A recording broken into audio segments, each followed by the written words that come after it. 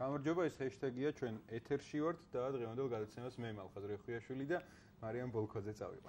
მოგესალმებით და მოკლედ გაგაცნობთ დღევანდელ ჰეშთეგებს. ბათუმის განაშენიანების გეგმაზე უნდა ვისაუბროთ. დღეს ქალაქის საკრებულომ ერთხმად დაუჭირა მხარი, რომ ქალაქის ერთი კონკრეტული ნაწილის განაშენიანება საჯარო განხილვების შედეგად გადაწყდეს. რამდენად რეალურია, რომ ეს ასე მოხდეს და როგორი ქალაქი გსურს? პირველი ჰეშთეგი იქნება ეს.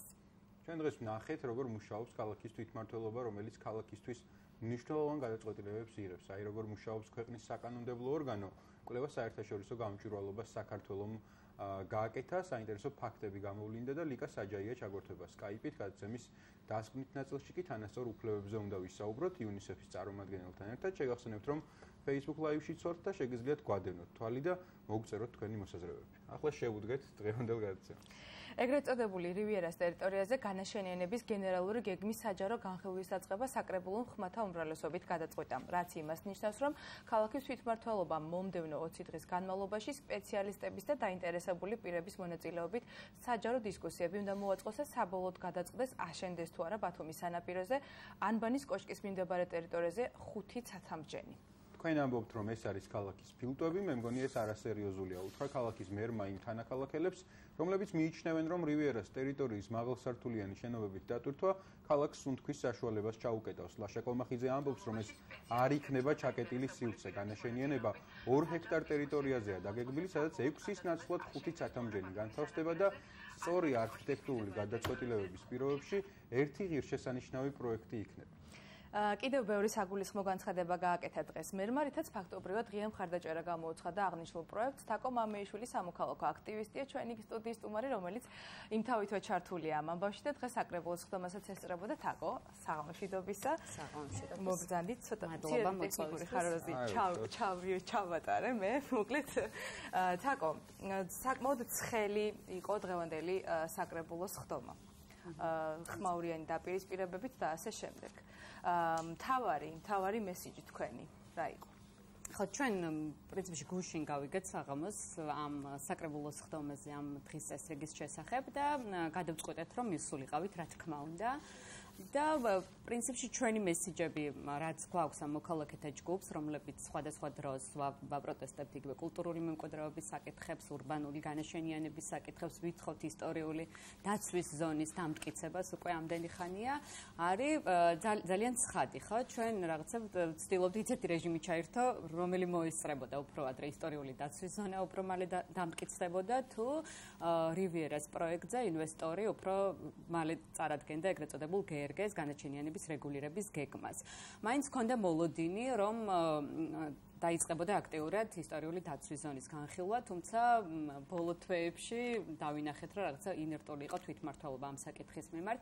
ეს რა თქმა უნდა წელს არ დამდგარა და არ დამდგარა მას შემდეგ, რაც ეს საკითხი რივიერასზე 6 ცათამბჯენის მშენებლობა შემოვიდა და ხო, გავიგეთ ამის შესახებ მოქალაქეებმა წლებია უკვე დგას, ჯერ კიდევ 2007 წლიდან და პრინციპში არც ერთი მერის პირობებში ვერ მოხერხდა, რომ ქალაქმა მიიღოს ეს დოკუმენტი.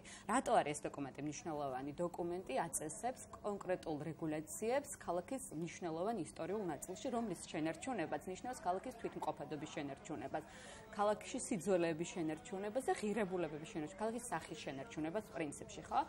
ჩვენ ვფიქრობთ კი არა და სპეციალისტები ფიქრობენ ამაში და მოქალაქეებიც სულოვნად ვეთანხმებით, რომ ამ გეგმის შემოღება, უпростоრად ისტორიული დაცვის ზონის დამტკიცება, კონკრეტულ რეგულაციებს დაუწესებს ინვესტორებს და კონკრეტულ თამაშის წესებს შესთავაზებს, ხო? რაღაცა და ამ წესების მიხედვით შემდეგ უკვე ინვესტორები გადაწყვეტენ, ხო? მთავარია პოლიტიკა განისაზღვროს თვითმმართველობის მხრიდან და ამ პოლიტიკის განსაზღვროს ვერ ხედავთ დღეს პირიქით. ჩვენ დღეს დავინახეთ, რომ იმის ფონზე, რომ ეს ისტორიული დაცვის ზონის დამტკიცება იწყება წლების განმავლობაში, ახლანდელი მერის მერობის პერიოდში უკვე თვეების განმავლობაში და ძალიან სწრაფად ხდება კონკრეტული ინვესტორის მოთხოვნაზე პასუხის გაცემა. ხო, ძალიან სწრაფად მიიღო დღეს საკრებულომ გადაწყვეტილება. საკრებულოს გადაწყვეტილებას რომ დაუბრუნდეთ, დღეს ჩვენ დეპუტატების მხრიდან მოვისმენთ რამდენიმე არგუმენტი და ერთ-ერთი არგუმენტი, რომელსაც დეპუტატები ამბობდნენ, მაგალითად წინა რიგში მსხდომი ერთ-ერთი დეპუტატი ამბობდა, რომ არანაირი ისტორიული ზონა ეს არ არისო, რაღაცებს იტყუებითო, მასთან შევიდა შოთა გუჯაბიძე კამათში და შემდგომ ქალაქის მერმა თქვა, რომ არის ისტორიული ზონა, ან რაღაც ვერ მოდიოდნენ ერთმანეთთან თანხმობაში, თუმცა საბოლოო ჯამში მაინც ის გადაწყვეტილება მიიღეს, რაც მერმა თხოვა საკრებულოს რომ მიეღო. რა დასკვნების გაკეთება შეიძლება ამ მოცემულობით, რომ მიუხედავად იმისა, რომ ისინი შეიძლება რაღაცებზე ვერ თანხმდებოდნენ, მაინც იმ გადაწყვეტილებას იღებენ, რაც მერიამ შესთავაზა, თხოვა. ხო, მესმის რასაც მეკითხებით, რაღაც ეს ქრონოლოგიურად რომ მივყვეთ, აი დღევანდელ დღესაც, ხო თქვით, გუშინ რაღაცა გავიგეთ ამ სხდომის შესახებ და ამ საკითხის კვლავ გააქტიურების შესახებ.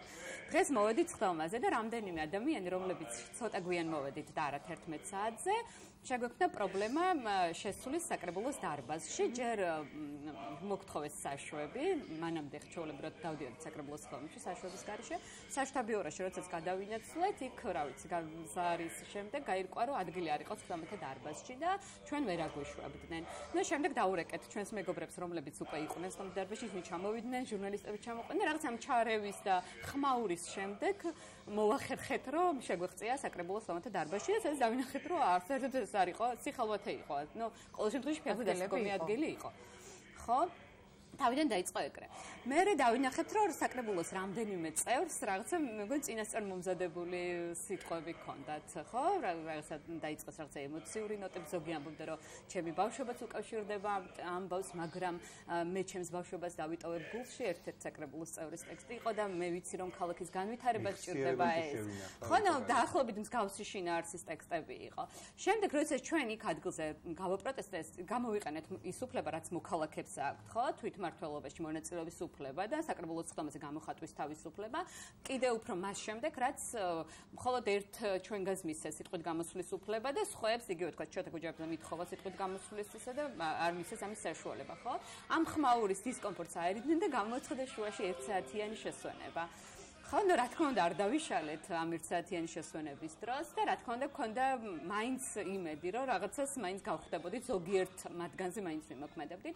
მე რაღაცა ეს ფორმატი შესვენების მერე ჩვენ ნახეთ, რომ მერმა ითხოვა სიტყვა და კიდე პროცესში ამ შესვენების დროს ჩვენ ეგეთ კიდე პატარა პერფორმანსიც გავაკეთეთ საკრებულოს წევრების ადგილებზე დავსხედით, რომ იმის დემონსტრირებისთვის, რომ ჩვენ ვართ რეალური საკრებულო და მოქალაქეებს ეკუთვნის ჯერ ეს ქალაქი და მერე მოქალაქეების მიერ არჩეულ პირებსაც, ხო და რაღაცა ესე არ შეიძლება ერთპიროვნულად გადაწყვეტილება. უნდა ჩაგეკითხოთ თან, იმიტომ რომ ეს ემოცია აშკარად გამოყოლილია.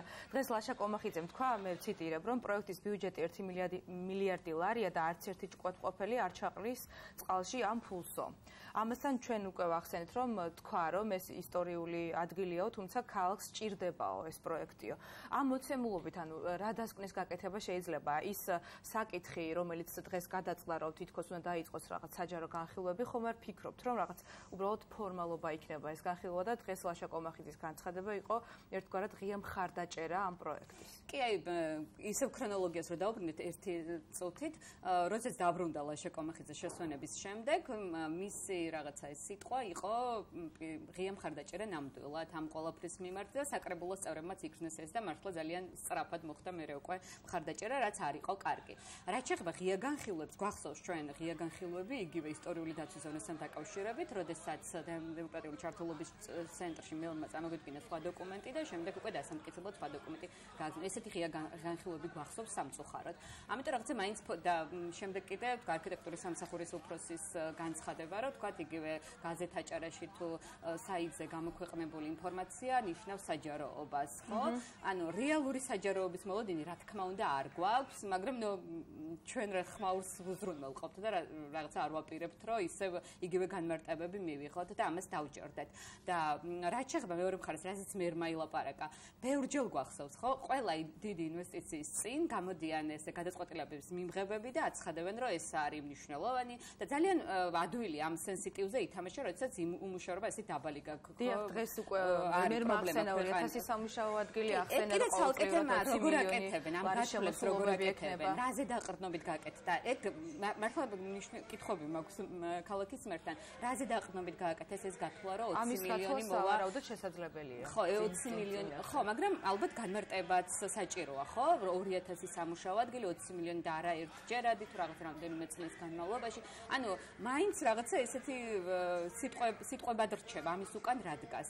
ესეც საჭიროა მე ესეც რომ იყოს, თაკო რამდენად იქნება პირდაპირ პროპორციული რამდენად იქნება. ესეც რომ იყოს, რასაც ამბობს ლაშა კოლმახიძე, ხო, რომ 2000 დასაქმებული გვექნება 20 მილიონი შემოსულობა ამ მხოლოდ ამ პროექტიდან ბიუჯეტში, ხო? რამდენად არის პროპორციული იმ ზიანისა, რასაც საუბრობთ თქვენ? აი, ესეც რომ იყოს, დაუშვათ, რომ მერის განცხადება არის რეალური. ხო, რა თქმა უნდა, ჯერ ერთი ის რომ ამ განცხადებების სამწუხაროდ ვიცით, ეს დემაგოგიურობა ახასიათებს ამ განცხადებებს და ბევრჯერ ქონია იგივე ვთქვათ, ორბიტ ალიანსის შემთხვევაში, რომლებსაც ასევე მსხვილი პროექტები ჰქონდათ, მათი რაღაც ამ განაშენიანების შემდეგ რა მივიღეთ, ხო? რაღაცა ისეთი უბნები, რომლებიც ადამიანებისგან დაცლილია, ხო? გეტოები ახსენეს დასაკრებულოს ხდომაზე ჩვენმა მეგობრებმა და მართლა ნამდვილად გეტოებს დაემსგავს ადამიანებზე მორგებული არ არის ეს ადგილები, ეს უბნები და აღარ გვინდა რა ერთ-ერთი მწვანე სივრცეები მათ შორის, რაღაც ბევრი სოციალური თავშეყრის ადგილები, ამაზე არ ფიქრობენ რა.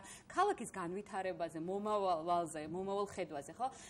ბათუმი არის ქალაქი, რომელიც გაშენებული ამ ძველი ბათუმის ირგვლივ და რაღაცა ეს ამ განაშენიანების შენარჩუნება სათუთად მოულა არის ძალიან მნიშვნელოვანი და ამის არაერთი მაგალითი ვიცით ჩვენ, ხო? ვაღიაროთ, რომ ძალიან მნიშვნელოვანია ამ სოციალურ ფონზე დასაქმება ვერ იქნება მაინც ეგ ბიუჯეტის შევსებას მნიშვნელოვანი არგუმენტია. ამის მაგალითები სამწუხაროდ ბევრჯერ ვიცნიათ უკვე მოქალაქეებმა ჩვენს თავზე, რომ ამის შედეგად ერთჯერად დივიდენდს იღებს ქალაქი ინვესტიციის სახით, თუნდაც მსხვილი დივიდენდი იყოს.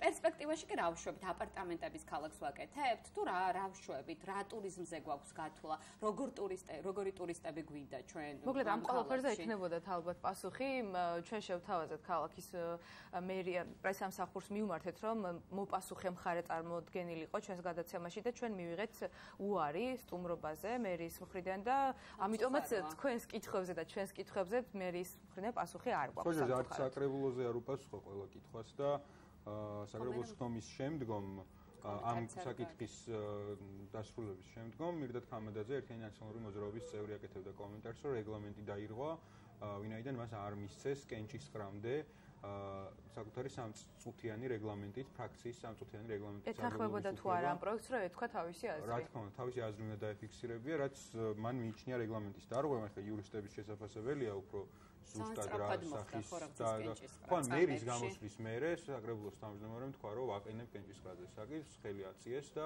გაწყვეტილება იქნა მიღებული. ასეთ პირობებში, როდესაც მსგავსი ვითარება გვაქვს და ჩვენ ხედავთ ერთი მხრივ UNDP-ის დოკუმენტს 2013 წელს მიღებულ, სადაც UNDP არ არის ახლა ლაშა კოლმახიძისთვის უცხო ორგანიზაცია, ხო, უმუშავია იქ. მე ვხედავთ რაღაც პროექტების მენეჯერი. სახეცვლილება აქვს განცდილი და ახლა სხვაგანაა და ეს UNDP-ის კვლევა აღარაა, როგორც ჩანს, საკმარისი კომპეტენციის მქონე.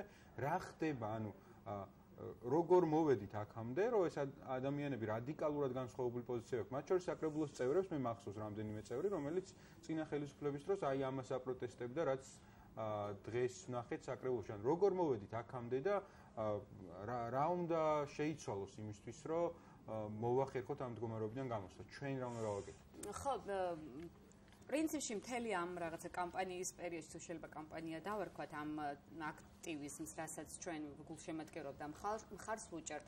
ხო, ვცდილობთ, რომ რაღაცა კონკრეტული ადამიანების კეთილნებამდე არ დავიყვანოთ ქალაქის ბედი და თუნდაც მშენებლობები, ხო? გვინდა რომ ამას კონდეს საფუძველი რაღაცა სისტემურად. გენგეგმა უკვე რაღაცა ყბადაღებული თემა ქალაქის განვითარების გენერალური გეგმა, თუმცა რატომ არ უნდა კონდეს, ხო, ბათუმს დღეს? გვაქვს საქართველოში უკვე ქალაქები, თბილისში, თელავშიც მიმდინარეობს ამ საკითხის მსჯელობა, სადაც არის, ხო? რატო არ უნდა კონდეს? ისტორია ლაშა კოლმახიძემ თქვა, რომ გვექნებაო ჩემი მერობის პერიოდში, თუმცა რა ეტაპზე არის ამ გენგეგმის რაღაცებსაც დავპირდა სამწუხაროდ და ხო, არ შეასრულა, ამიტომ რაღაცა ჩვენ გვირჩენია, რომ ამ დაპირებებს, ადამიანების კეთილნებას, სენსიტივებს და ემოციურ დამოკიდებულებას ქალაქის მიმართ კი არ დავეყრდნოთ დოკუმენტს, რომელიცაც ექნება კანონის სახე და რომლის შესრულება სავალდებულო იქნება როგორც სახელმწიფო მოხელეებისთვის, ასევე იმ ინვესტორებისთვის, რომელსაც სურთ აქ რაღაცა ისა ინვესტიციის გაბანდება. ბერკეტითიც გავლენას მოახდინა. წეგნ საუბრობდით, რომ არის ადამიანი, რომელიც თვითონ იყო პროექტების მენეჯერი UNDP-ში. ხო და დოკუმენტი რომელიც არის ძალიან კომპეტენტური დოკუმენტი ქალბატონმა ნინო ინეშვილმა ახსენა ხო სხდომაზე კი აი მართლა შემუშავების ჩართული იყო მთელი მთავრობა იქ რაღაცა განმეზოსის სამინისტრო, სოფლის ცენტრი, ეკონომიკის სამინისტრო, აჭარის ადგილობრივი სამინისტროები ხო და UNDP-ის ანუ გაეროს განვითარების პროგრამის მხარდაჭერით ხო სადაც პირდაპირ წერია რომ რეკომენდაციები რომ დაუშვებელია სანაპირო ზოლში მშენებლობა სანაპირო ზოლის საფრთხებზე იქ საუბარი კლიმატის სტრატეგიული განვითარების როგორ ქვია ხო დოკუმენტს მაგრამ ეხება ხო აჭარაში კლიმატის ცვლილების საკითხებს ხო და ამის ადამიანები რომლებიც ცხოვრობენ აი იმ ზოლში სადაც 5 ცათამბჯენი და ჩაიდგას ამ ადამიანებზე რა გავლენა ექნება იმას რომ ჰაერი აღარ იმოძრავებს შეიძლება რაღაც აქეთ ნაკადი გამოუშვას ჰაერის მაგრამ უშუალოდ რაღაც ნაწილი ჭრდილში მოექცევა რაღაც ნაწილს ვენტილაციის პრობლემა შეექმნება. თუმცა არგუმენტი ხათაშორის მერის არის ის რომ იქ უკვე დაწყებული არის ცათამბჯენების აშენება და ერთგვარი გაგრძელება იქნება და კომპოზიციას არ დააიღოს. მოკლედ თქვენი არგუმენტი გითხარით მაშინ თაკო რა არის ყველაზე ძლიერი არგუმენტი იმ ადამიანების იმ სამოქალაქო აქტივისტების რომლებიც ეწინააღმდეგებიან იქ ცათამბჯენების აშენებას და ამ ტერიტორიის ამგვარად დაგეგმარებას. აი ყველაზე ძლიერი არგუმენტი რა არის ამ შემთხვევაში? ხო, ჩვენ არ მარტო აქტივისტები, არამედ პროფესიონალები, ვინც არიან ურბანისტები და საკითხის მართლა პროფესიონალური მცოდნეები, ვისაც შეიძლება რომ დავეკითხოთ ჭკუა როგორც ჩვენ ასევე ქალაქის თვითმმართველობა, ისინი ამბობენ, რომ არ შეიძლება ქალაქის ისტორიული განაშენიანება ეგრე რადიკალურად შეცვალო და ამხელა პროექტი ცვლის ქალაქის ისტორიულ განაშენებას რადიკალურად. ერთი მხრივ რომ ეს უკარგავს ეფექტს, საერთოდ სახეს ქალაქს, ეგ პრობლემა დგება ასევე ანუ ვიზუალური თვალსაზრისით და მოქალაქეებს ექნება აქ harmoniულ ცხოვრებას ექნება პრობლემა, ხო? არა მარტო იმ უბანში, ბათუმის მნიშვნელოვანი ადგილი არის რივიერა და ძველი ბათუმი. შევთანხმდეთ, გასაგებია რომ ბათუმი არ არის მარტო ძველი ბათუმი, მაგრამ არის ძალიან მნიშვნელოვანი ტერიტორია, რომლის შენარჩუნებაც არის აი სასიცოცხლოდ მნიშვნელოვანი ქალაქისთვის და აქაური მაცხოვრებლები. თუმცა ეს კერძო საკუთრებაა და როგორი განაშენიანებაა თქვენთვის მისაღები, ესეც თქვათ და გასაგებია ჩვენ სტუმარი გველოდებას ხართ. კი, გასაგებია, მაგრამ ეკოლოგიურ საფრთხესაც უნდა გაუსვათ ხაზი, რაზეც დღეს არაერთხელ ითქვა ხდომაზე და ასევე ეკონომიკურ სარგებელსაც პერსპექტივაში რა ეკონომიკური სარგებელი მოყვება ამ 5 ცათამბჯენის მშენებლობას. ხო, გავიგეთ, რომ 1-2 წელი შეიძლება შემოიტანოს რამდენიმე მილიონი ქალაქის ბიუჯეტში, მაგრამ პერსპექტივაში რა არის ხო, ბევრს ვიძახით კულტურული მემკვიდრეობის ეკონომიკაზე, ეკონომიკურ სარგებელზე. ამ ეს რო განვავითარო და ქალაქი რეალურად რომ განვავითაროთ, არა, პირიქით, რატო შვებით? როგორ განვავითაროთ? სტამბულის მაგალითს რატო ვიღებთ სახელმძღვანელოდ და არ ვიღებთ ისეთი ევროპული ქალაქების მაგალითს, რომლის კონცეფციის მიხედვითაც ევროპული ქალაქის კონცეფციითაა, ხო, ჩვენი ქალაქი აშენებული. რატო ესე არ ვავითარეთ ისეთი ქალაქის კონცეფციით, რომელიც მოგწონს, ხო, ჩავდივართ ევროპაში, მიმზიდველია ჩვენთვის, ტურისტებისთვის ის უფრო მიმზიდველია. თაკო, მე მერის დამცველად არ გამოვდგები ამ შემთხვევაში, მაგრამ მაინც გითხარით, კერძო საკუთრება ვახსენე, ეს ტერიტორია არის კერძო საკუთრება. ესეც არის უფლება.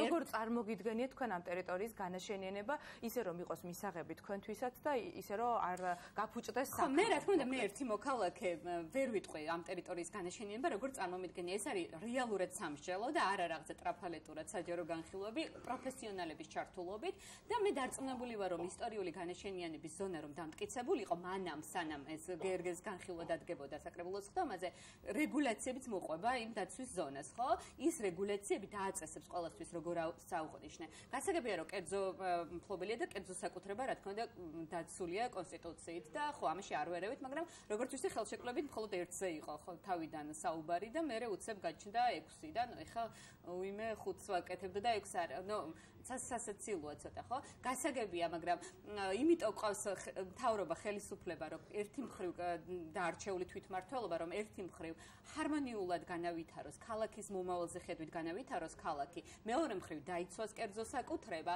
და ეს ყველაფერი მოიყვანოს ბალანსში, პოლიტიკა შექმნას. ამისთვის ყავს ჩვენ მთავრობა და არა რაღაცა მართლა ხელისაწევა დაწევისთვის და ხო, ეგ მართლაც მტკივნეულია, ბოდიში ცოტა თუ ემოციური ვიყავი, მაგრამ მართლა არის ემოციური. ძალიან დიდი მადლობა.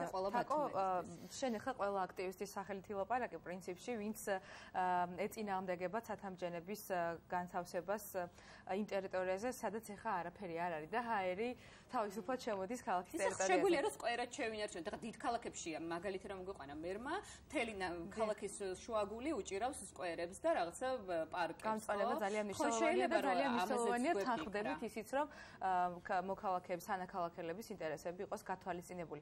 უნდა დავამშვიდობოთ თაკოს, იმიტომ იმიტომ რომ ერთი სტუმარი კიდე უკვე გროვდება სტუდიაში. ძალიან დიდი მადლობა თამარ მამეიშვილი, სამოქალაქო აქტივისტი იყო ჩვენი გადაცემის სტუმარი.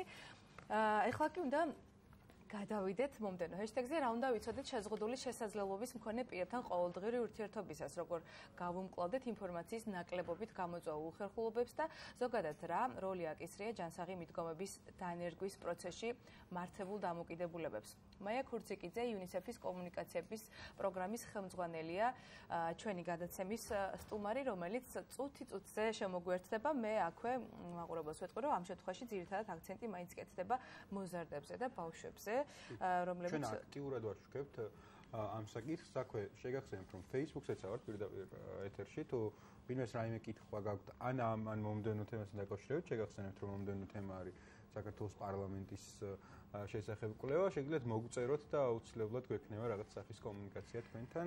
ქალბატონ მაია, შეგიძლიათ მობრძანდეთ. ქალბატონ მაია ბათუმში როცა არის ამ შესაძლებლობას, რა თქმა უნდა, არ უშვებთ ხელიდან, რომ ის ჩვენი გადაცემის სტუმარი იყოს.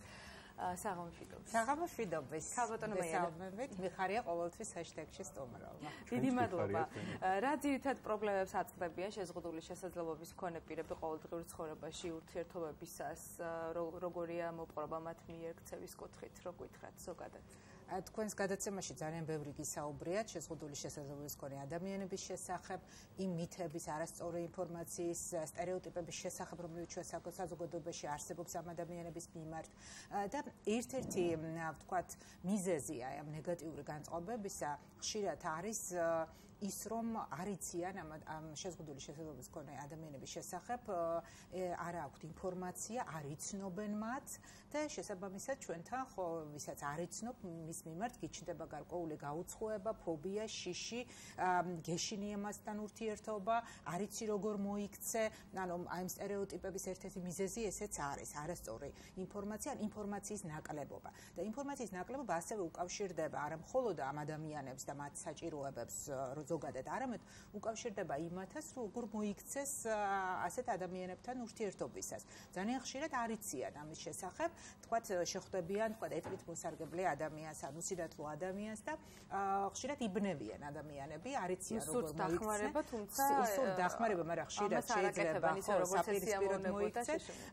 ამიტომაც მნიშვნელოვანი არის, რომ ინფორმაცია მივაწოდოთ როგორც ამ ადამიანების საჭიროებების შესახებ, ასევე იმ ურთიერთობების სწორი ფორმების შესახებ, რომელიც მათ უნდა იცოდნენ შეზღუდული შესაძლებლობის მქონე ადამიანებთან ურთიერთობისას, იმიტომ რომ ჩვენ ვამბობთ, რომ ეს ადამიანები ყველგან უნდა იყვნენ ხომ ჩვენ საზოგადოებაში აქტიურად ჩართული, იმიტომ რომ ისინი არიან თანასწორი, თანაუფლებიანი წევრები ჩვენი საზოგადოების და ამიტომ ეს თანასწორი ურთიერთობები გამოიხატება სწორ დამოკიდებულებაში მათ მიმართ, სწორ მოპყრობაში მათ მიმართ. ამ დეფიციტს, რაღაც ჯანსაღი ურთიერთობების დეფიციტს რა განაპირობებს, მესმის რომ ერთ-ერთი არის მაგალითად ის რომ არ იციან როგორ მოიქცენ, მაგრამ ამასაც თავისი გამოწვევი მიზეზები აქვს, თუ არ იციან, რატომ არ იციან, რატომ არ ასწავლეს, ვის უნდა ესწავლებინა და ასე შემდეგ. არ იციან, იმიტომ რომ ეს ადამიანები არ ჩანდნენ აქტიურად ჩვენ საზოგადოებაში, ისინი არ იყვნენ ჩართული საგანმანათლებლო სისტემაში, სკოლებში, საბავშვო ბაღებში, სამსახურებში და საჯარო სივრცეში, ანუ არ იყვნენ აქტიურად, არ მონაწილეობდნენ საზოგადოების ცხოვრებაში, შესაბამისად არ უხდებოდათ ადამიანებს მათთან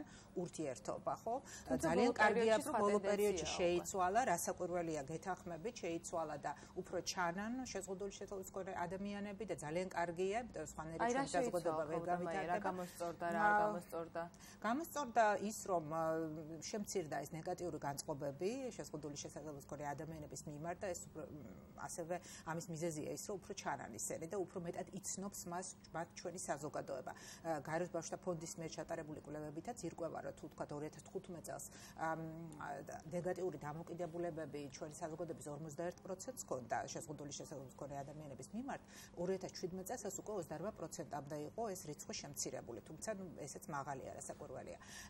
ასე რომ სტერეოტიპები შემცირდა, უფრო მეტად ჩართულები არიან შეზღუდული შესაძლებლობის მქონე ადამიანები, ბავშვები, საგანმანათლებლო დაწესებულებებში, ბაღებში, სკოლებში, უფრო მეტად ვიდრე ეს ადრე იყო, თუმცა არა ისე, როგორც უნდა იყოს. ასევე ვთქვათ, არიან საჯარო სივრცეში, სამსახურებშიც არიან ჩართულები და მუშაობენ და ჩვენ მათ ვხედავთ უფრო და შესაბამისად ამანაც გამოიწვია ის რომ უფრო მეტად უხდებათ ადამიანებს ურთიერთობა. აი ხშირად არის ხოლმე ესეთი სიტუაციები, როდესაც თქვათ შეხვდებიან ეტლით მოსარგებლე ადამიანს და თქვათ მივლენ და გადაადგილებაში ეხმარებიან ისე რომ არ კითხავენ სჭირდებათ თუ არა ეს დახმარება.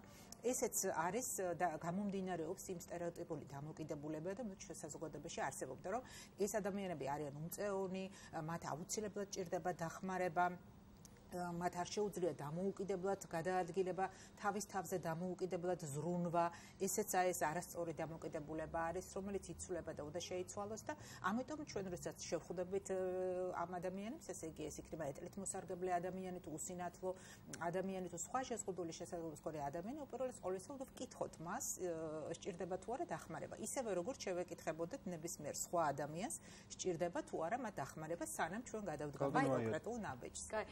ბარემ ამ თემას ჩავეკითხები. აი ინფორმაციის გავრცელების ერთ-ერთი ხერხი თქვენ პროექტის მიხედვით გვახსოვს, რომ კომიქსები გამოიყენეთ. რამდენად არის ეფექტური ეს ხერხი კომუნიკაციის, ინფორმირების კომიქსების გამოყენება? ან დასურათებული არის, აი რაზეც საუბრობდით ახლა თქვენ, რომელი არის სწორი ფორმა, რომელი არის არასწორი, ან სასურველი რომელი ფორმა არის, რომ გამოვიყენოთ შეშუპებიდან. დიახ, ჩვენ მქონდა კამპანია დაინახე ყველაფერი, თქვენს გადაცემაში ხშირად იყო ამ კამპანიაზე საუბარი, რომლის მიზანი სწორედ იყო საზოგადოებაში არსებული ნეგატიური დამოკიდებულებების შემცირება შეზღუდული შესაძლებლობისმქონე ადამიანების მიმართ და ასევე ამ კამპანიის ფარგლებში სწორედაც ვცდილობდი, რომ გაგვეცნო ეს ადამიანები საზოგადოებისთვის, მათი საჭიროებები გაგვეცნო და სწორედ ჩვენ კი არ საუბრობდით ამ ადამიანების შესახებ, არამედ ვცდილობდით, რომ მათ ესაუბრა თავიანთი პრობლემების, თავიანთი საჭიროებების შესახებ და ასევე ერთ-ერთი სტრატეგია ჩვენი იყო, რომ მიგვეწოდებინა ამ ურთიერთობის სწორი ფორმებით. როგორ უნდა იყოს ეს ურთიერთობები თანასწორი, რომ არ იყოს რაღაცა თქვათ განსხვავებული დამოკიდებულება, ხო, უნდა იყოს ეს თანასწორი, რომ ჩვენ ვესაუბრებით ამ ადამიანს როგორც ჩვენს თანასწორს, ხო, უბრალოდ განსხვავებული საჭიროებების მქონე. და ჩვენ ვცდილობდით, რომ ამ კომიქსების, ესეთი თქვათ ილუსტრირებული პუბლიკაციის საშუალებით, სადაც ავირჩიეთ რამდენიმე სიტუაცია და თქვათ შევთავაზეთ საზოგადოებას როგორც არასწორი ფორმა ურთიერთობის, ასევე ალტერნატივას როგორი არის სწორი ფორმა ურთიერთობის და ესე ილუსტრირებული თქვათ ილუსტრაციების საშუალებით ვცდილობდით, რომ გვესაუბრა ჩვენს თანამოქალაქეებთან და მიგვეწოდებინა ინფორმაციები, რამდენადაც როგორც უკვე აღვნიშნეთ, ხშირად მათ არ ეციან და როდესაც არ ეციან, შეიძლება დაიბნენ უბრალოდ ან არასწორი მოიქცნენ, ან უბრალოდ დაიბნენ, ხო, ამ ადამიანებთან ურთიერთობისას. თქვენ ახსენეთ, რომ ნეგატიური დამოკიდებულება შეშემპირების მიმართ 2015 წლიდან 2017 წლამდე შემცირდა, სავარაუდოდ და იმედი მაქვს 2019 წლის კვლევაც გაიმეორებს ამ ტენდენციას და კიდევ უფრო შემცირებული იქნება, მაგრამ მე მინდა გკითხოთ, რომ ეს ალბათ არის რაღაც წილი დამსახურება სწორედ ამ კომიქსების რაღაც წილი, იმედი მაქვს ჩვენი გადაცემის რაღაც წილი, მედიის რაღაც საზოგადოების, მაგრამ სხვა მხარეც რო დავინახოთ ახლა, აქვს თუ არა რეალური გავლენა ადამიანების ცხოვრებაზე, აი ამას, ანუ ამ რასაც კვლევაში ვხედავთ, რა რეალური გავლენა აქვს ადამიანების ცხოვრებაზე, იმას, რომ ადამიანები უფრო ნაკლებად არიან უარყოფითად განწყობილი სხვა ადამიანების მიმართ, აქვს თუ არა მას რეალური რაღაცა ხელშესახები გავლენა ადამიანების ცხოვრებაზე, ყოველდღიურ ცხოვრებას გულისხმობ. უნდა დაგეთანხმოთ, რომ მედიას ძალიან მნიშვნელოვანი როლი აკისრია ამ საქმეში, სწორედ თქვენი ძალიან დიდი დამსახურება იყო, ასევე როგორც თქვენი კოლეგების, რომ აი ეს უარყოფითი დამოკიდებულებები არის შემცირებული, იმიტომ რომ თქვენ ძალიან ხშირად უთმობდით ამ ადამიანების დროს და უთმობდით ყურადღებას და ემსახურებოდით იმათ, რომ გაგეცნოთ შეზღუდული შესაძლებლობის მქონე ადამიანები, მათი საჭიროებების სხვებისთვის, ასევე სხვა ტელევიზიებშიც იყო ხშირად ამაზე საუბარი და ძალიან კარგია. და სწორედ ამანაც შეიტანა თავისი წვლილი. ახლა ჩვენს რასაკვირველია ვმუშაობდით ამ თემაზე, თუმცა ეს ჩვენი ერთობლივი ძალისხმევის შედეგი იყო. ჩვენ ამბობთ, რომ მხოლოდ ჩვენმა კამპანიამ მოახდინა გავლენა, თუმცა თავისი წვლილი შეიტანა, ისევე როგორც თქვენმა საქმიანობამ და ყველამ ჩვენ ერთობლივი ძალისხმებით მოვახერხეთ, რომ ეს განწყობები შემცირებული იყო და ჩვენ იმედი გვაქვს, რომ კიდე შემცირდება და საერთოდაც არ იქნება, ხო? იმიტომ რომ ახლა თქვენ კითხვას რომ დაუბრუნდე, რა გავლენას ახდენს. ძალიან მნიშვნელოვან გავლენას, იმიტომ რომ ჩვენ საზოგადოების განვითარებაზე თუ საუბრობთ და გვინდა რომ განვითარდეს ეს საზოგადოება და წავიდეს იმ გზით, სადაც გვინდა რომ წავიდეს, ამიტომ აუცილებელი არის რომ იქ თანაარსებობდნენ სრულიად განსხვავებული ჯგუფები და ყველა ადამიანს ჰქონდეს თანაბარი უფლება და ყველა ადამიანს ჰქონდეს უფლება ისარგებლოს იმ სიკეთეებით, რომელიც ქვეყანაში არსებობს თანაბრად და ამიტომაც არანაირი ჯგუფი საზოგადოებაში არ უნდა იყოს იზოლირებული, არ უნდა იყოს დაჩაგრული და არ უნდა იყოს დისკრიმინირებული. ამიტომაც რასაკვირველია ჩვენ თუ გვინდა რომ ადამიანის უფლებები იყოს ჩვენთან დაცული და საზოგადოება განვითარდეს, მნიშვნელოვანი არის შეზღუდული შესაძლებლობის მქონე ადამიანები ახერხებდნენ საკუთარი შესაძლებლობების რეალიზაციას და ეს საზოგადოების განვითარებას ემსახურება რასაკვირველია. გაბედმაია თქვენს კომიქსებს რო ვათვალიერებით ერთ-ერთი პუნქტი არის ესეთი გადაწყვეტილების მიღება მათ ნაცვლად, ხო?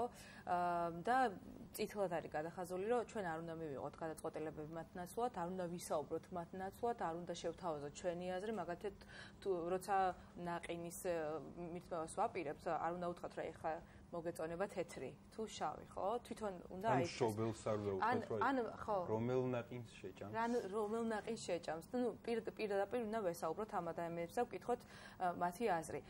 და მივედი კითხვამდე, რამდენად მნიშვნელოვანია, რომ შშმ პირების მონაწილეობით გადაწყდეს სწორედ ის პრობლემები, რომლებიც მნიშვნელოვანი არის მათთვის, მათი ადაპტაციისთვის საზოგადოებაში და ასე შემდეგ, რომ მათი პირობები, ის პროგრამები, რომელსაც აკეთებს სახელმწიფო თუნდაც ან კერძო სექტორი, იყოს მორგებული სწორედ მათ ინტერესებზე. და აქვე მინდოდა მეკითხა მოზარდების და ბავშვების ნაწილში როგორ ხდება ქცევის თვალსაზრისითაც და რამდენად მოქმედებს მე მათ ფსიქიკაზე ის უარყოფითი რაღაც დამოკიდებულებები, რომელიც აქვს საზოგადოებას მათ მიმართ. ორი სხვადასხვა კითხვა დავსი პრინციპში. ძალიან ვრცელი თემა ორივე ეჭვი. ორივე ძალიან მნიშვნელოვანი კითხვებია ნამდვილად და ხა სრულიად გეთანხმებით, რომ აუცილებლად უნდა იყვნენ შეზღუდული შესაძლებლობის მქონე ადამიანები ჩართული ნებისმიერი გადაწყვეტილების მიღებაში, რომელიც მათ ეხება და აი ჩვენ როცა საუბრობთ თანამონაწილეობაზე, ჩართულობაზე, ეს ჩართულობა სწორედ გულისხმობს, რომ ნებისმიერი პროგრამა, გადაწყვეტილება, საქმიანობა იყოს მათთან ერთად. არის ეს უზრუნველყოფილი დღეს საქართველოში? მეტნაკლებად არის, ყოველ შემთხვევაში ჩვენი კამპანიის ფარგლებში ვცდილობდით, რომ სწორედ შეზღუდული შესაძლებლობის მქონე მშობლები, ისე იგი ბავშვების მშობლები, ეს ადამიანები იყვნენ ჩართული და მათ ესაუბრათ თავიანთი საჭიროებების შესახებ და არა ჩვენ და მნიშვნელოვანი არის ის, რომ მათ ეკითხებოდნენ აზრს. მაგალითად, ერთ-ერთი რჩევა და რეკომენდაცია ჩვენს პუბლიკაციაში ისიც არის, რომ როდესაც ღონისძიებას, ორგანიზებას ახდენ, თქვათ, ჩართეთ ეს ადამიანები და არ გააკეთოთ არაფერი, თქვათ, მხოლოდ ამ ადამიანებისთვის იზოლირებულად და შეზღუდული შესაძლებლობის მქონე ადამიანებისთვის აუცილებელი არის მათი ინტეგრაცია სხვა ჯგუფებთან და აუცილებელი არის მათ რასაკვირველია ვკითხოთ აზრი, როდესაც საქმე ეხება მათ კონკრეტულ მათ საქმიანობას, მათ საჭიროებას და ახლა იქ რამდენიმე მაგალითიც იყო, როდესაც აი თქვენ როგორც თქვით, რომ ეკითხებიან, ვთქვათ, შეიძლება იგონოთ მათ, რომ მათ არ შეუძლიათ გასცენ პასუხი, რომ მათ არ იციან მათ რა სურთ. აი ესეც არასწორი სტერეოტიპული დამოკიდებულება ხშირად გონიათ, რომ არ შეუძლიათ გასცენ. არა და პირიქით ძალიან კარგად იციან და რაც უნდათ მათ და რა სჭირდებათ მათ. ამიტომ აუცილებლად უნდა ვკითხოთ მათ შესაძლებლად. ერთ ვთქვათ, მოუყვებით სიტუაციას, აი იდგა უსინათლო გოგონა და ელოდებოდა მართლა მოხდა ეს სამასწინად, ელოდებოდა მანქანას, უნდა გამოევლო მის მეგობარს და ელოდებოდა, როდის გამოუვლიდა მანქანას ქუჩის გადასასვლელთან და ამ დროს მოვიდა ვიღაცა, დაავლო ხელი და გადაიყვანა ქუჩის მეორე მხარეს. ისე რომ არც უკითხა. ამ დროს ეგონა რომ მას სჭირდებოდა ქუჩის მეორე მხარეს გადასვლა და ამ დროს ის სრულიად ჩვეულებრივად როგორც ნებისმიერ ჩვენთაგანი ელოდებოდა მეგობარს უბრალოდ. ამიტომაც მნიშვნელოვანი არის რომ ვკითხოთ მათ უპირველეს ყოვლისა სჭირდება თუ არა დახმარება და შემდგომ დავეხმაროთ.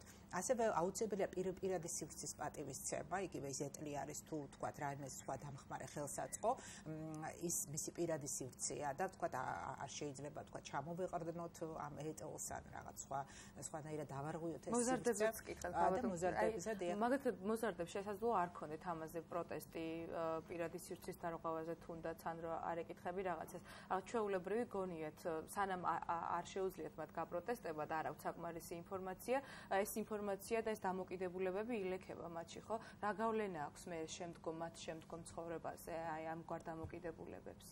საკურელია სტერეოტიპული დამოკიდებულებები, დისკრიმინაცია, ეს ნეგატიური დამოკიდებულება ძალიან დიდ გავლენას ახდენს, იმიტომ რომ მათ არ ეძლებათ საშუალება, რომ გამოავლინონ თავიანთი შესაძლებლობები, ასევე ეს მათზე უარყოფითად მოქმედებს და თრგუნავს მათ და ამიტომაც არის, რომ განსაკუთრებით ბავშვობიდან, რომ ეს ბავშვები თავიდანვე იყვნენ ჩართული, თქვათ იგივე სასწავლო პროცესში, სკოლამდელ დაწესებულებებში, შემდგომ სკოლაში, რომ ისინიც მიეჩვიონ ურთიერთობას სხვა ადამიანებთან და სხვებიც მიეჩვიონ მათთან ურთიერთობას, იმიტომ რომ არა მხოლოდ შეზღუდული შესაძლებლობების მქონე ბავშვებისთვის არის აუცილებელი სხვებთან ურთიერთობა, არამედ სხვა ბავშვებისთვისაც არის აუცილებელი მათთან ურთიერთობა, რომ ეს თანაარსებობა, ეს ემპათია, ეს ურთიერთპატივისცემა, ეს მიმღებლობა განსხვავებული ჯგუფების მიმართ იყოს თავიდანვე, ასე ვთქვათ, ჩანერგილი და თავიდანვე ასე ურთიერთობა იყოს ჩვენთან. ქალბატონია, ძალიან დიდი მადლობა, რომ მოხვედით ჩვენთან სტუდიაში და ესეთ მნიშვნელოვან თემაზე ისაუბრეთ. ეს ინფორმაცია არასოდეს არ არის საკმარისი, მე მგონი მაყურებლისთვის და საზოგადოებისთვის, იმიტომ რომ მუდმივად უნდა ვუმეოროთ და გვახსოვდეს, რომ ამ ადამიანებს სჭირდებათ მოფრთხილება, მათ ფსიქიკას სჭირდება მოფრთხილება განსაკუთრებით. ძალიან დიდი მადლობა და მოზარდებზე ხო ისამ აქვს ცოტა განსაკუთრებული დამოკიდებულება. მოზარდებზე ამ ქვეყანაში მე მგონი საერთოდ საშინელი მდგომარეობა, მთელი ცხოვრება სტრესია ზოგადად მოქალაქისთვის ამ ქვეყანაში, მაგრამ მოზარდისთვის ბავშვები განსაკუთრებით დაუცველნი არიან. დიდი მადლობა ქალბატონო ლიკა. ძალიან დიდი მადლობა. ქალბატონო ლიკას შემდეგი სტუმარია ბოდის. ქალბატონო მაია, შეგიძლიათ თქვენ დავტოვოთ და ჩვენ ლიკას აჯაიას უნდა შევეხმიანოთ, მომდევნო ჰეშთეგი გვაქვს ახლა. მაია ქურციკიძე გაეროს ბავშვთა ფონდის წარმომადგენელი იყო ჩვენი სტუმარი და გადავიდეთ საერთაშორისო გამჭვირვალობის კვლევაზე. საერთაშორისო გამჭვირვალობამ შეისწავლა 2018 წლის პარლამენტის საქმიანობა, პარლამენტარები როგორი აქტიურები ან არააქტიურები იყვნენ, რას აკეთებდნენ მთელი წლის განმავლობაში და ლიკა საჯაია კვლევის ხელმძღვანელი შემოგვიერთდა ჩვენ. გამარჯობა ქალბატონო ლიკა. საღამოშვიდობ. დიდი მადლობა რომ ჩვენთან ერთად ხართ და დავიწყოთ თავარი მიგნებით, თქვენი აზრით რა არის თქვენი კვლევის თავარი მიგნება, რა გამოავლინა თქვენმა კვლევამ, ისეთი ყველაზე საინტერესო. ჩვენი კვლევა საკმაოდ მოცულობითია და მოიცავს როგორც პოზიტიურ, ასევე ნეგატიურ ტენდენციებს. ალბათ ვიცით, რომ ყოველწლიურად ვაქვეყნებთ ამ კვლევას. არის ხოლმე გარკვეული მიმართულებებით გაუმჯობესება, თუმცა არის პრობლემები, რომელიც არის ხოლმე უცვლელი. წლევანდელი, უბრალოდ ჩარშადელი წელი 2018 წელი პარლამენტის მხრიდან იმით გამოირჩეოდა, რომ პარლამენტის მაღალი თანამდებობის პირებს და პირველ რიგში მაშინ თავმჯდომარეს რემკი ყობახიძეს ჰქონდა განსაკუთრებით აგრესიული რიტორიკა იგივე სამოქალაქო სექტორის მიმართ, ალბათ ახსოვს მაყურებელსაც ფაშისტებისაც კი გვეძახდა და განსაკუთრებით წავდებოდა ხოლმე წინასაარჩევნო პერიოდში, რასაც ამანაც ასახვა ყოვა ჩვენ კვლევაში, როგორც ერთ-ერთმა ნეგატიურმა ტენდენციამ. რაც შეეხება უცვლელ პრობლემებს, ეს არის პარლამენტის წევრთა მიერ თავიანთ მოვალეობებს აღქმა და თავიანთ ფუნქციების შესრულება. იმიტომ რომ უკვე ეგრეთ შეიძლება ვთქვათ, რომ რაღაც კლასიკური პრობლემა არის პარლამენტის წევრთა გაცდენები, მხოლოდ 2018 წელს მარტო ოჯახური მდგომარეობით 1500 გაცდენა იყო პარლამენტში, ასევე უცვლელი პრობლემა არის მათი მონაწილეობა პლენარულ სხდომებში, მაგალითად 2018 წელს 30 პარლამენტის წევრმა არ ჩაერთო მიკროფონი, ანუ არც კომენტარი გააკეთა, არც კითხვა დასვა, არც პოზიცია გამოხატა და როგორც გითხარით, ჩვენ ყოველწლიურად ვაფასებთ პარლამენტის საქმიანობას და მაგალითად მე-9 მოწვევის პარლამენტში არის 16 პარლამენტის წევრი, რომელსაც საერთოდ მთელი ამ მოწვევის განმავლობაში საერთოდ არ ჩაუთავს მიკროფონი და არაფერი ჰქონია სათქმელი. სახელებს და გვარებს კითხავდით, მაგრამ ეჭვი მაქვს ჩვენი მაყურებელი მაინც ვერ გაიხსენებს, ეხლა ვიზიართ. ხელოს რომ საერთოდ არიან ისინი საქართველოს პარლამენტის წევრები. კვლევაში არის ეს პარლამენტის წევრები და რა თქმა უნდა შეუძლია მაყურებელმა ნახოს მათ სახელი და გვარები, ისე უმეტესობა არის მაჟორიტარი სხვათა შორის და ჩვენ საზოგადოებრივ აზრის კვლევის შედეგებსაც ვაქვეყნებთ ხოლმე ყოველწლიურად ჩვენს კვლევაში და აბსოლუტურად ყოველ წელს მოსახლეობის დაახლოებით 70% არ იცის ვინ არის მათი მაჟორიტარი. ესეც ალბათ საკმაოდ ისეთი მნიშვნელოვანი პრობლემა არის. პოზიტიურ ხარისეც ვილაპარაკოთ, ლიკა. თქვენ გამოავლინეთ გამჭვირვალობის პრიზის მფლობელები, ეს რა თქმა უნდა არის დადებით კონტექსტში. რა იყო კრიტერიუმები და მაგალითად რით დაიმსახურეს თქვენი პრიზი ზურაბ ჭიაბერაშვილმა, ეკა ბესელიამ, რომან გოცირიძემ, ანუ უმრავლესობიდანაც არიან ყოფილი წევრებიც, მათ შორის ოპოზიციიდანაც და კიდევ იმ ფრაქციებიდან, რომლებიც არც უმრავლესობის არის და არც ოპოზიციის, ანუ გარეთ შექმნილი ფრაქციის წარმომადგენელია მაგალითად რომან გოცირიძე.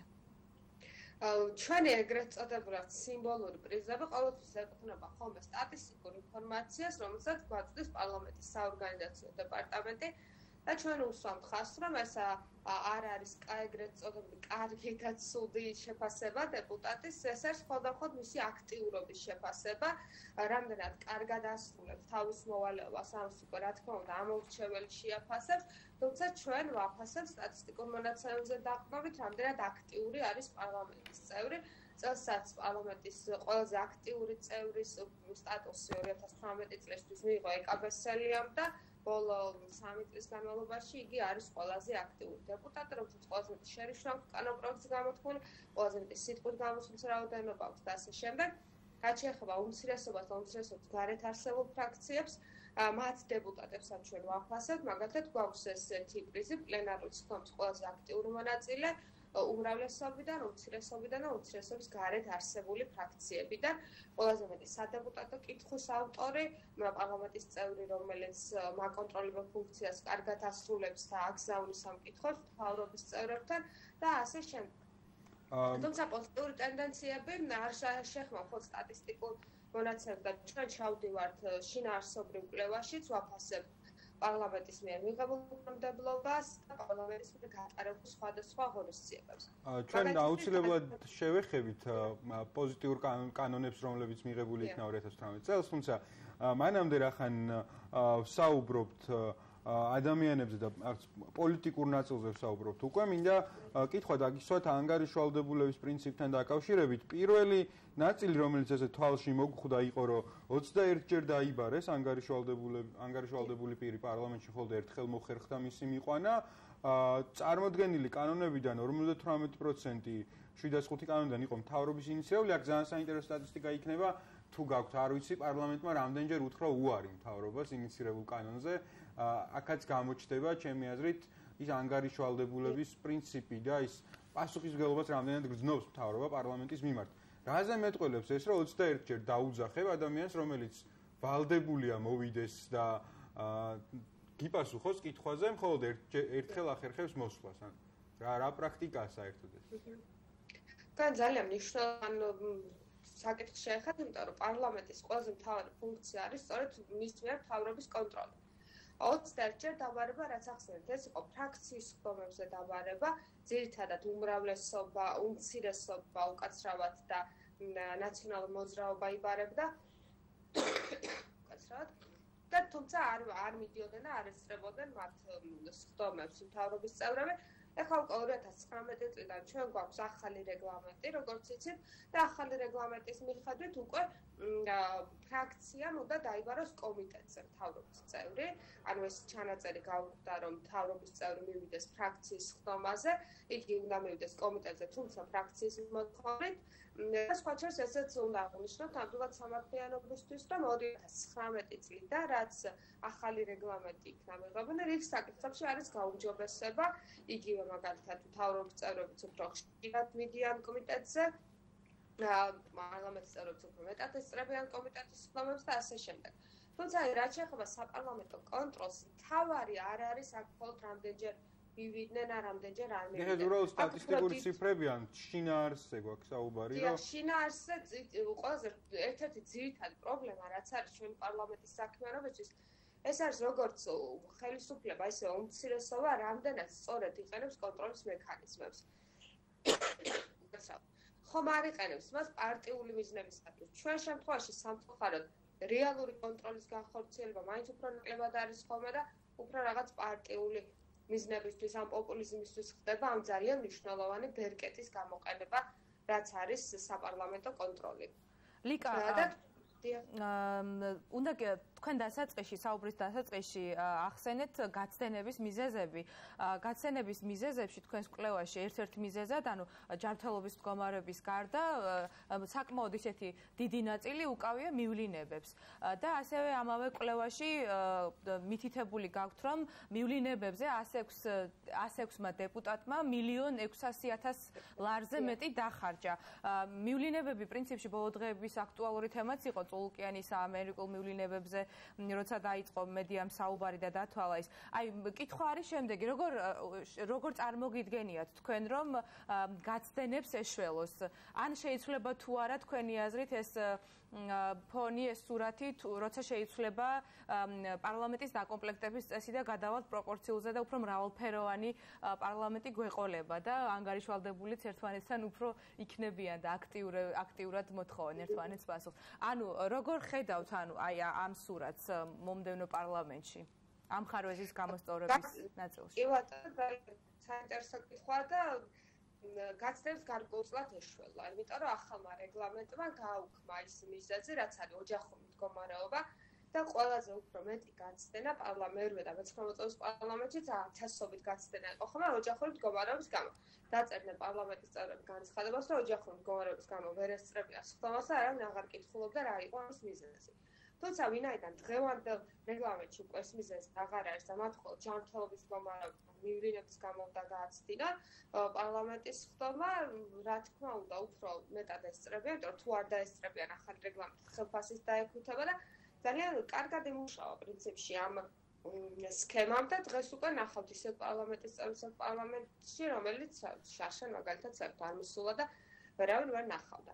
მივლინებებს რაც შეეხება, მე ვერ ვიტყვი, რომ ეს არის რაღაცა ძალიან დიდი თანხა, ვერ ვიტყვი, რომ ყველა უკაცრავად ვერ ვიტყვი, რომ ყველა პარლამენტის წევრი ყველა იყო წასული ზოგიერთ მაგალითად მისი კომიტეტიდან და ფუნქციიდან გამომდინარე უწევს ძალიან ხშირი მივლინება, თუმცა აქ მთავარი პრობლემა არის, რომ რამდენად გამჭვირვალეა ამის შემდეგ ინფორმაცია, რამდენად საზოგადოება არის ინფორმირებული, რამდენად საჭირო იყო ამ თანხის დახარჯვა და შედეგად რა მივიღეთ შედეგი ამ მივლებებით. ალბათ აქ უფრო შეიძლება იყოს აქაც პრობლემა, ვიდრე მხოლოდ იმაში, რომ ვთქვათ, რამდენი დეპუტატი რამდენჯერ იყო წასული უკვე პარლამენტში, ღია პარლამენტის ფარგლებში ქვეყნდება ეს ინფორმაცია მის ვებგვერდზე, დაიწყო ამ ინფორმაციის გამოქვეყნება და ძალიან მნიშვნელოვანია, რომ საზოგადოებაც მიადევნოს თვალი და ჩვენ ზუსტად უცადეთ ის თანხები, რომელიც ჩვენი თანხებია, რა თქმა უნდა, დაიხარჯება პარლამენტის წევრთა მივლინებებში, რამდენად სწორად არის დახარჯული. რაც შეეხება თქვენი შეკითხვის მეორე ნაწილს, რომ მომავალ პარლამენტში შეიცვლება თუ არა ეს რეალობა, თუ კი პროპორციული სისტემით დაკომპლექტდება, ძალიან ბევრ ამას განაპირობებს პოლიტიკური კულტურა და არა მაგალითად მხოლოდ რეგლამენტი, კანონი, რა სანქცია არის დაწერილი და ალბათ თუ უფრო მაღალი პოლიტიკური კულტურის პარლამენტის წევრები მოხვდებიან, ისინი უფრო უკაცრავად პასუხისმგებლობით მოეკიდან გაცილებული ვარ ძალიან ისინი უფრო პასუხისმგებლობით მოეკიდებიან თავიანთ მოვალეობებს და მათ სანქცია არ დაჭირდებათ იმისთვის, რომ სხდომა არ გააცდინა. დიდი მადლობა, დიდი იმედი გვაქვს, რომ ასე იქნება. ქალბატონო ლიკა, იმედია მომდევნო არა და 2020-ში პროპორციული წესდარჩეული პარლამენტის სტატისტიკას დაიწყეთ. წარმატებებს გისურვებთ. საერთაშორისო გამჭვირვალობის წარმომადგენელი, კვლევის ავტორი ლიკა საჯაია იყო ჩვენი Skype სტუმარი და როგორც აღმოჩნდა, გამჭვირვალობა არის მთავარი პრობლემა თითქმის ყველაფერში, ხო? ის რომ რაღაცებს დახურულ კარს მიიღმა ან ჩუმად. ბევრი საინტერესო დეტალი არის კიდევ ამ კვლევაში, რომელზეც ჩვენ ვისაუბრეთ დროის სიმცირის გამო და დაინტერესებულ პირებს შეუძლიათ რომ ნახონ ეს კვლევა გამჭვირვალობის გვერდზე.